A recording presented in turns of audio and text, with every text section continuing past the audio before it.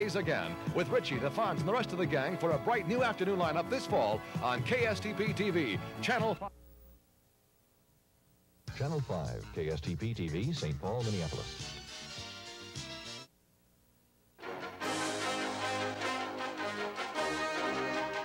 It's the Joe Salem Show with Minnesota Golden Gopher head coach Joe Salem and KSTP sportscaster Ed Cairo. The Joe Salem Show is brought to you by Midwest Federal, a good tree to come to for shelter, providing financial services to this area for 90 solid years. Now, here's Ed Cairo. Good morning. Welcome to the Joe Salem Show and the aftermath of something I thought after watching practice all week wasn't going to happen. I expected Minnesota to beat Michigan. Didn't happen. Well, Ed, I felt that, I think all week, I think our team felt that we could beat Michigan. We felt that we had to play well, of course, and do a good job on the field, but we felt it wasn't going to be an impossible task. We got into the ball game. I don't believe we ran the ball as well as we wanted to. We were able to move for some yardage, but probably the biggest determining point in the whole ball game was the fact that our field position, time and time again, and the closest we got the ball to their goal line in 10 different possessions during the game was our own 21-yard line. And other than that, we were further back than that throughout the whole day. But to be able to move the ball 80 yards time and time again and be consistent, be able to get a score without a lot of big plays is really tough. And that hurt us, I think, a great deal offensively. Defensively, we just had a very difficult time stopping Steve Smith, their quarterback, who coming into the game had been a very hot and cold, very mediocre quarterback. He was completing, I think, 37% of his passes for his first 7 games. Anthony Carter, to give you an example, had only caught like 19 passes in 7 games. He caught 8 against us. But Steve Smith came in, he got a hot hand, and he was really on target. And, of course, Anthony Carter's a guy that nobody can cover. I don't care who you are or what you're trying to do it with. He'll get open. And if you get the ball there, he's going to catch it. So between Carter and Smith and Woolfolk running a few of them up the middle on us, it got to be a game that Michigan just beat us. There's nothing else you can say about it. When the score was over, I don't feel that officiating or anything else was any cause of it. It was just a matter that Minnesota lost. We were not able to stand up to the big plays when they made them, and that was the difference in the ballgame. Well, Joe, let's take a break right here and come back, and we'll look at yesterday's game in just a moment. The tax break you've been waiting for is here. Hi, I'm Peter Graves for Midwest Federal. Introducing the Insured All Savers Certificate. Now you can really make money saving because your interest is exempt from federal income tax, up to $2,000 if you file jointly. And depending on your federal tax bracket, this means you can get a higher yield than from other investments. The All Savers Certificate, a one-time opportunity. Don't miss it at Midwest Federal. The New York clothing concept is very simple. A savings of 35 to 50%, 12 months of the year. Name brands such as Phoenix, Ola Cassini, Ratner. $150 savings on 5 shades of camel hair. $120 savings on Ultra Suede. And this beautiful Harris tweed sport coat with a savings of $70. And Hugh, what did you find here? A 3-piece suit with a price tag on it of $98.88. Is that possible? Very simple. Quality and savings at New York Clothing. On Wednesday, November 4th, the orbiter Columbia will take off again, marking the first time a manned spacecraft has ever been used twice. This is Jay Shadler, and the quest for space is something Minnesotans can be especially proud of, because without the help of certain Minnesota firms, the launch itself would be impossible. Thousands of Minnesota workers spent decades researching and planning for this historic moment. Channel 5 will bring you an in-depth look from Cape Canaveral, the second mission, the Minnesota Connection, starting Sunday at 10 on Eyewitness News. Hello, I'm Jim Peck. And I'm Pam Ward. On our next Twin Cities Today show, Broadway's favorite dolly, Carol Channing, will be live in our studio. Pam will be talking to nationally acclaimed playwright Edward Albee. Film expert Bob DeFlores will share some exclusive clips of Loretta Young and Jeanette MacDonald. And Barbara Holmes will tell us the latest soap opera scoops. So plan to be with us at 9 a.m. right here on Channel 5.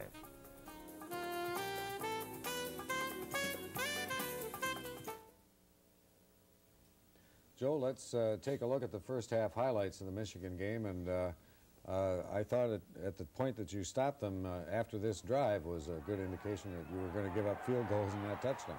It was. This was a 3rd and 7 here. We had Smith, the cornerback, through with a pretty good rush. He got out for 10 yards and got a first down. Here's a 2nd and 16. Again, you see Steve Smith back to pass. Finds Carter on the outside and gives you a couple quick moves, picks up a few extra yards. That's a 23-yard gain. Here's a 1st and 10. Here's the fullback, Stan Edwards. He makes a run, gained 15 yards. Here's a 3rd and 5 on the Minnesota 12. Again, Woolfolk gets stopped for a 2-yard loss by Kellen there, and they had to settle for the field goal, so they go up 3-0 at that point. Again, in the first quarter, we get back to punt, and we get a roughing the punter on Paul Blanchard. That gave us a 15-yard penalty and a first down. Now you'll see us on our next possession. We're 3rd and 3 right here. Here's Hohensee back to pass. Throws the ball out to Frank Jacobs. Franks makes the catch, picks up 11 yards. Here's the 2nd and 5. Hohensee back to pass again. Hits Cooper on a quick pass for 9 yards. 2nd and 2. See Frank Jacobs, our tailback, on a sweep. And 2nd and 2, we ended up with a 3-yard loss, and therefore we had to settle for a field goal here. It was a little far out with the wind going. Jim had kicked one from there before the ball game, so we thought we'd give it a shot, but it didn't work then. 1st and 10, Smith back to pass again. Finds Carter again. He goes out of bounds after a 20-yard gain. Here's a 1st and 10, Smith back to throw. Again, hits Carter again, and he shakes off Glenn Cardell. He goes down the sideline and picks up 28 yards. And on the 2nd and 3 from the Minnesota 10, here's Smith hits Stan Edwards out in the flat on us, and he goes in for the touchdown with a 10-yard score. So they're up 10-0 at this time. Here's Hohensee back to pass. He hits Jacobs, and he picks up 6 yards. Here's a 2nd and 1. Bob Stroop goes up through the middle. As you see, it's rough going there, although he did pick up 4 yards. 1st and 10. Hohensee back to pass again. Hits Cooper this time. This is a 9-yard gain. 2nd and 1. Oh, we fumbled the snap in that situation, but we were able to get a first down. We've got a 3rd and 10 coming up. Hohensee again sprinting out. He throws down the field, and he hits Cooper, but it's a penalty for pass interference, and so we get a first down out of that one. 2nd and 10. Hohensee back to pass again, this time hitting Weckbacher, and he picks up 13 yards. Here's another 2nd and 10. Again, you're going to see Hohensee sprinting out. Throws for Jay Carroll down here. We get another pass interference when they got tangled up on going for the football. We got a first down on the 15-yard line here, and on 3rd down and 4, you see Mike Hohensee roll out on an optional runner pass. They got everybody covered, and he ends up going to the end zone and gets us a touchdown and makes the score 10-7 at that point. So we're back in the game, and we still got a good chance to do things. Here's Manny Henry on a draw. This picks up 22 yards. Manny had about 60 yards rushing for us. Here's a 1st and 10. Here's Mike Hohensee back to pass again. He gets outside of Lamarati, their end, throws the ball for Jay Carroll, and Jay makes the catch. That's a 17-yard gain. Here Mike is back to pass to throw on a play-action pass. He throws out to Weckbacher, and Bostic, their safety man, comes over and intercepts. And that was a key play for them because he gained field position. Here's Smith back to pass again. He hits Bean. That was a 3rd and 18. He hit Bean for 19 yards and gave him a first. So they were doing things right all afternoon. Here's a 2nd and 14. This again is Smith turning the corner on us. And he runs a 4.5, and he picked up a 32-yard gain right there. Fumbled, but the ball went out of bounds. So they kept possession of it. 1st and 10. Smith again, complete to Carter. And he took that little 1-yard pass, made an 11-yard gain out of it. Again, another 1st and 10. Here's Smith pitching out to Woolfolk. He gets cuts by Mike Robb, and he picked up 8 yards. 1st and goal in the Minnesota 1. And he'll hit Edwards again, the flat, the same one they hit the first touchdown on. And so they scored that with about 1 minute and 17 seconds to go in the half. And, you know, those kind of hurt. That's 3 years in a row they've scored about the last minute on us right at the half. And it's always been one that's really hurt. We've been in there having a decent game with them, and then all of a sudden that always happens to you. But they executed well and did a good job there. It would have been nice to go in 10-7, but you're still not out of it 17-7, really. Well, not really. We felt we had to do something when we got the ball. We came back the first half, and we held them. We had them on the 3rd and 8, and we felt they were going to punt in the wind. We would have had field position, and we got a pass interference call on Jim Fonhorst. And when that happened, they eventually took that down and turned it into a score. But you know, that's the way it goes. Yeah, I think that's coming up, Joe, and then in these second half highlights, which I guess we can look at now. And of course, they got the added advantage of getting the ball back on the kickoff. On the kickoff here again, Smith back. He throws to Edwards out here in the flat, and there's a 3rd and 8. We got that pass interference on Jim Fonhorst. Gives them a 1st and 10. Here again is Edwards up the middle. He carried the ball more today than he fumbled, but Carter recovered. And our kids all thought we had the football there for a little bit, but we didn't. Here's a 2nd and 2. Wolfwalk around in. Of course, this guy here was 6th in the NCAA 220-yard dashes last spring, so he's got great speed. Here's a 2nd and 12, and here's Smith back to pass. Throws down the field, and he hits Vince Bean right on the money. 4th down and 5 from the Minnesota 16-yard line, and Ali Haji Sheik, whatever his name is, kicked a field goal, made it 22-7. Here's Hornsey back to throw, throws out to Frank Jacobs. And Frank picks up a 9 yards, gets us in the 2nd and 1 situation. Now we got the 1st down, and then 1st and 10 again. You see Hornsey back to pass. He gets under a rush. He comes out of the pocket and missed the tackle. And he makes a fine run, picks up 26 yards on this play. Okay, here's Mike back to pass again. He decides to keep it again. This is a 24-yard gain, so he's picked up 50 yards in the last couple of shots. Here's a 2nd and 2 on the about the 15-yard line. It was a long 2 yards, and we went for the field goal, and Jim Gallery missed the thing. That could have made it 20-10, and it ended up being a key play in the game, I think, for us. And but he missed it this week instead of last. It wasn't like last week, and they got the ball back, and here's Woolfolk running through our line and secondary and everything else. He picked up 31 yards on that play. Here's a 3rd and 4. There's a long pass, and again, a great catch by Carter in the end zone, 25-yard touchdown pass. And that made it 27-7. That pretty much put the frosting on the cake. Here's Hornsey back to pass. He hits Weckbacher. That's a gain of 15 yards. Here's a 3rd and 6. Hornsey back to pass. Hits Bob Stroop again, going up the middle. Bob picks up 22 yards. Here's a 1st and 10. Hornsey back to pass again. He gets rushed heavily on a blitz. He throws for Davidson, and the ball got tipped, and we caught it, and that was our one break of the afternoon, I believe. So that gave us a touchdown, and Jim Gallery came up and missed the point, which made the score now 27-13. Here again, Smith giving the ball off to Ricks, who makes 8 yards. Here's a 1st and 20. And Smith is back to pass, and he throws down the middle to Carter. He just took it away from Glenn Cardelli there. Made 29 yards on that. 2nd and 6. Here's Smith on the option. That gains 7. Now 2nd and 1.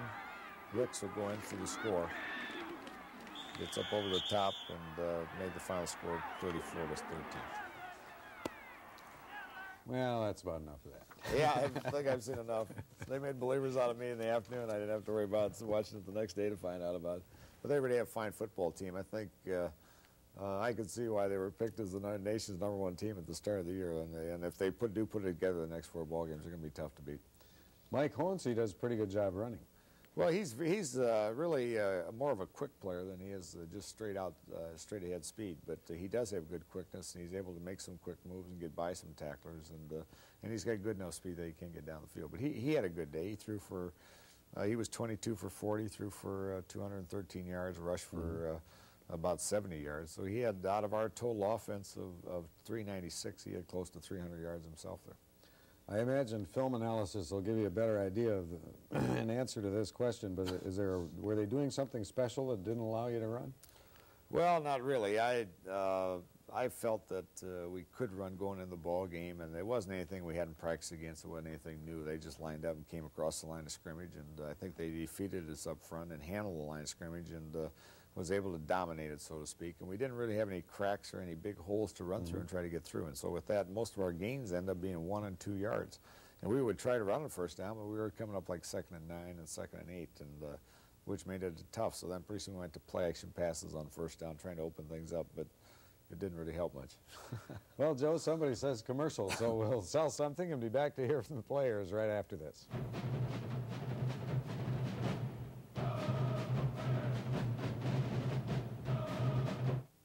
The tax break you've been waiting for is here. Hi, I'm Peter Graves for Midwest Federal. Introducing the Insured All Savers Certificate. Now you can really make money saving because your interest is exempt from federal income tax, up to $2,000 if you file jointly. And depending on your federal tax bracket, this means you can get a higher yield than from other investments. The All Savers Certificate, a one-time opportunity. Don't miss it at Midwest Federal. Way out in the forest where the cool mountain air plays tag through the trees with the deer and the bear, you'll find a strange critter at work on the land. He's known far and wide as the wood-cutting man. Husqvarna chainsaws are tough performers. Cut through the big jobs with less noise, less vibration, less weight, less effort, and a lot more safety and dependability. Husqvarna, the chainsaw professional. Up to $60 rebate available at these participating dealers. Here's a toss-up for 10 points. Where is Mariner High School located? Hanson. White Bear Lake, Minnesota. That's correct. Here's another 10-point toss-up. Where is Norwood Central High School located? Campbell. West of Cologne. That also is correct, and those are the two teams that will be right here on the High School Bowl on the kickoff game of the season. It'll be Sunday morning at 12:30, and I hope you'll be here too.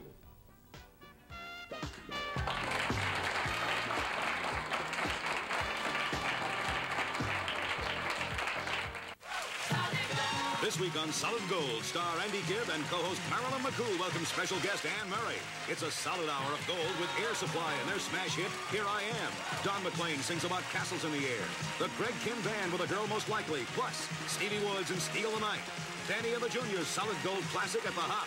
And a special appearance by rock songstress Pat Benatar with Promises in the Dark. This hour is always special. It's Solid Gold. Sunday afternoon at 4. Well, I think it's fair to say it was not an up locker room following yesterday's loss to Michigan, but there were plenty of players who were still gracious enough to talk to us about it, and here's what they had to say. Yeah, Anthony Carter is probably the best receiver that I've faced since I've played college football, and I really hope that I don't really face anybody better until I go out, but he's got all the tools. Was there any special plan for him today? There didn't seem to be. No, we try to kind of do the same thing that we did to Wayne Gunn against Indiana. But this time Carter just came out ahead, you know. They plays a decoy and they go to him a lot, but he's probably better off when they go to him more than playing a decoy. There really is a psychological attitude, huh, playing against Michigan. There is a psychological attitude, and because you look at their offensive formation, they got all these All-Americans, all these top-notch players, and all of a sudden they make a big play, and you start thinking, are they ever going to stop? Glenn, what about next week? You're looking at Ohio State, another tough team, but knowing the character of this team, I guess they'll be ready. Yeah, Coach Salem will probably get us really ready this week, and Coach Vandershall will do the same thing. But here we are facing the best quarterback probably in the Big Ten, Art Schleister. Here's another challenge we got in the secondary. Seems like every week we got a bigger challenge. You don't mind challenges, do you? No, I don't mind them at all, just as long as we come out ahead. The way we felt earlier today, they were just like any other team. We just came out to play, and we was going to give them a good game. Like we said before, the breaks just fell more breaks just went their way. Next week, of course, another big challenge, particularly in a running quarterback who can also throw, an Art Schleister and some other things. Yeah, it'll be a nice one, but I think we'll be ready for them. Matter of fact, I know we'll be ready. I don't know. We had a good week of practice, and I felt I honestly came into this game thinking we were going to win this game, but for some reason today we didn't get the breaks. We had I thought a few bad calls by the referees really hurt. Like the beginning of the second half when Farnworth got called for a pass. I thought that was a key point. And we just couldn't come up with a big play today, and that really hurt. How about Ohio State? Well, I haven't seen no film on Ohio State at all, but we gotta win this one. Everything they ran against us, we seen. Early in the game, we had to adjust. I think after the first two series, they ran a little different front at us than they had in the past few games they've played. So other than that, I think we knew what they were running, and it was just a matter of us coming out and executing against it and making the big play when we had to. How about next week, Dell? You've got another frying pan fire situation. Oh, yeah, it's a big one next week. We play Ohio State, and we got them here at home. So I think the best thing now after this loss is that we have 3 more games to be able to come out and prove that we are a good football team. And the way the Big Ten's going right now, it's a total dogfight, and who knows what's going to happen by the end of these 3 weeks and the outcome of it. So, you know, we just have to come out and execute and play from here on out our last 3 games, because I think we're right in the thick of it still, and we are a definite bowl contender. Depends how we do in these next 3 games. So we'll just have to go to work tomorrow and come out for Ohio State. Well, the Michigan game is history, and we want to talk to you about a little history if we can for a moment. There's a new publication which should be of interest to any Gopher fan, really. It's titled 100 Years of Gopher Football. It was published now because this marks the first century of football in Minnesota. Tom Barron, the University of Minnesota Williams Fund Director, and Athletic Director Paul Giel were in on this project, and this will explain what it's all about. Even the artwork on the cover and inside by G.R. Cheeseborough makes 100 Years of Golden Gopher Football an attractive publication. And inside, some things to reminisce about, like the little brown jug, the 49ers, seats in the aisles, the voice of Memorial Stadium. There are recollections from and of the famous, and some things you may never have heard about, like the Missoula Fire. We talked with Athletic Director Paul Giel about the concept of the book. We felt we had an obligation to all the Gopher fans that are long since gone, and those that are here, and those that are coming along, that this is 100 years of Golden Gopher football. This is the anniversary, and we should do something, and we should do it right. And I would never want to leave here as an athletic director saying you just kind of sloughed it off during the season, did something in your game programs. There should be a special edition. And between Tom and Ralph Turton, who put this together, along with a lot of help from a lot of people in the news media that had a lot of nostalgia in them they wanted to write about, we've come up with a $5, well worth it, 100th anniversary book. Proceeds from the $5 sales will be contributed to the Williams Fund. If it were not for the Williams Fund, donations of this type from our golf outings or just somebody sending us a check, there's no way we would be able to keep an 11-sport program going. Most of the dollars are going into our non-revenue sports like golf and gymnastics and so forth, and to make us able to operate and balance the budget. 100 Years of Golden Gopher Football is widely available. It's available right here at the Bierman Building. It'll be available during the Michigan game, during the Ohio State game, during the Wisconsin game. I've got a list here. I'll just run down it quickly at all B. Dalton stores, Dayton stores, Donaldson's, Powers, the University bookstore right here on campus. But I'm just, you know, really proud of it because it's done so well and not just thrown together. And they picked out 20 of the so-called best games in the history of the University of Minnesota. And I might add, I'm very proud that the 1953 Michigan game is in there when I played and was so proud to walk off the field with a 22-0 victory. But, you know, you could use it for groups. Corporations could use it for presents. You could use it as an individual present for a friend of yours that you know is steeped in the tradition of the Golden Gophers. And it's nice, easy reading. And we had a Gold Glory book a few years ago that was very good. And this is every bit as good. I really like the book, Joe, and I think people will be interested to know, if you didn't catch it on the tape, that it'll be available at the Ohio State game at the stadium next week and at the Wisconsin game when we play the last home game of the year, and it's really worth it. We'll be back to look at Ohio State right after this.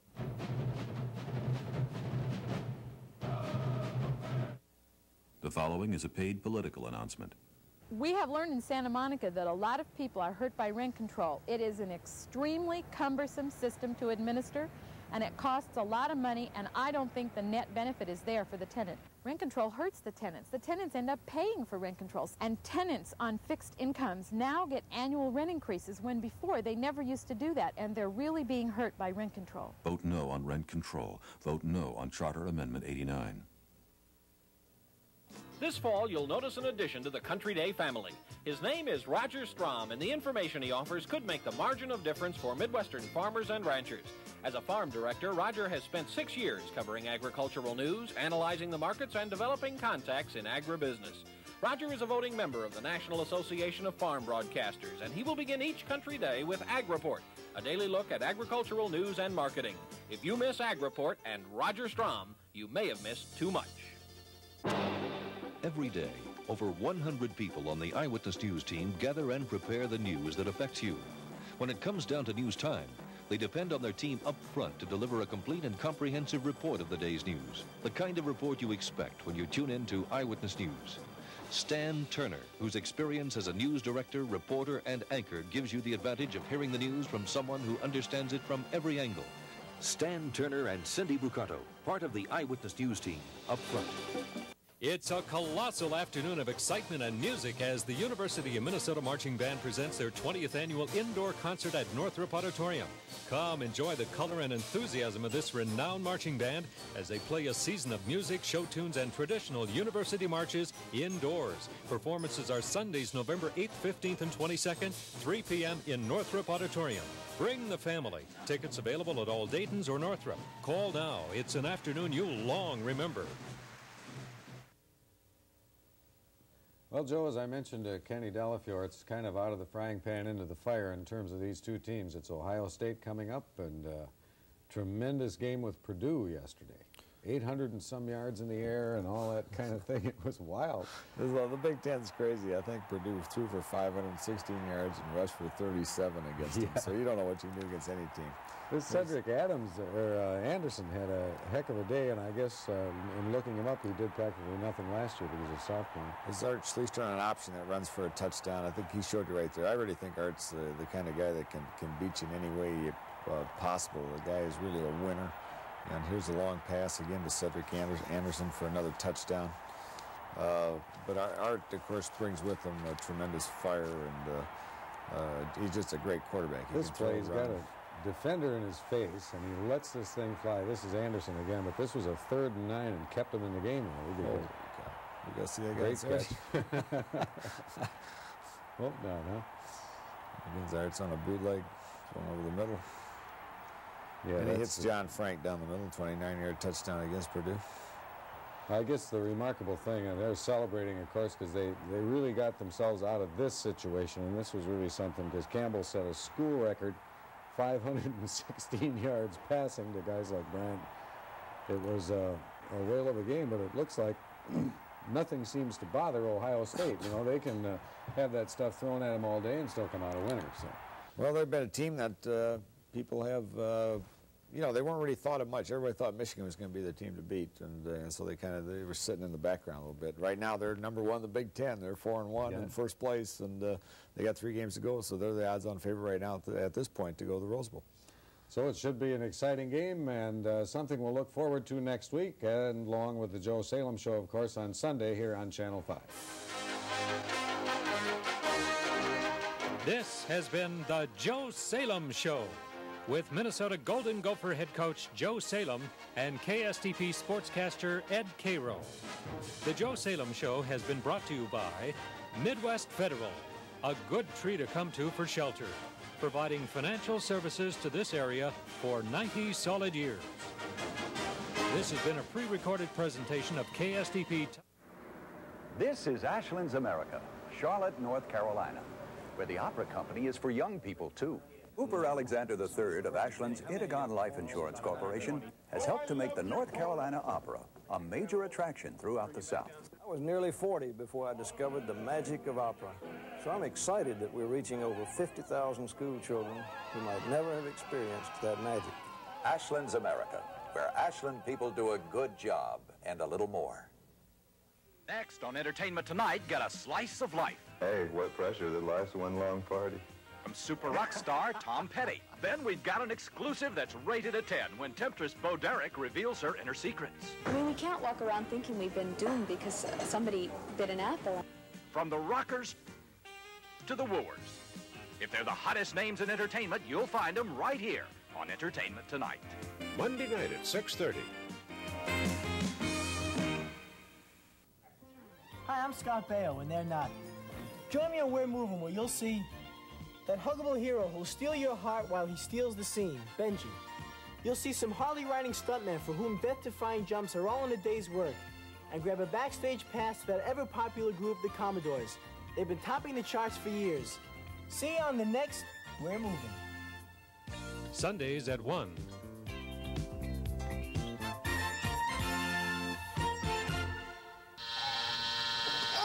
Come on, Jeb. Okay. This family practices their escape routes regularly, and they bought and installed smoke detectors. This family took the time to be prepared. Protect your family.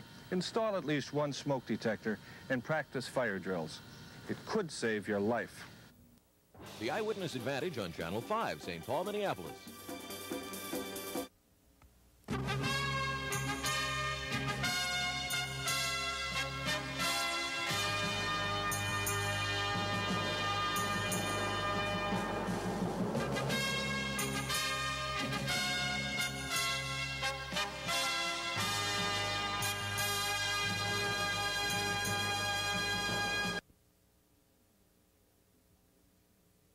In 1980, a big year for the North Stars. We expect a great year for the Olympic team, a great year for all the college and Maha teams, and we're looking forward to having a lot of fun. And we're going to be with you every weekend, all the way through the winter season. And one of our new things this year is going to bring members of our staff on camera, so you get to know them, and they'll maybe introduce the panel for you, and we'll go from there. So today, let's meet Lori Patton, who will be with us all year long, selling advertising and learning a part of our business. And Lori, who did you bring along today to put on our panel?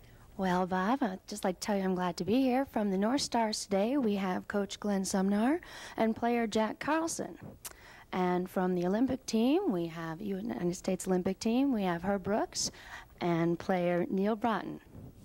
I want to tell you something. You brought good-looking guys along, Lori, to match your own looks. That's neat, huh? Yeah. We got to take a break for these messages, and then we're going to be right back and talk a lot of hockey. Thanks, Lori.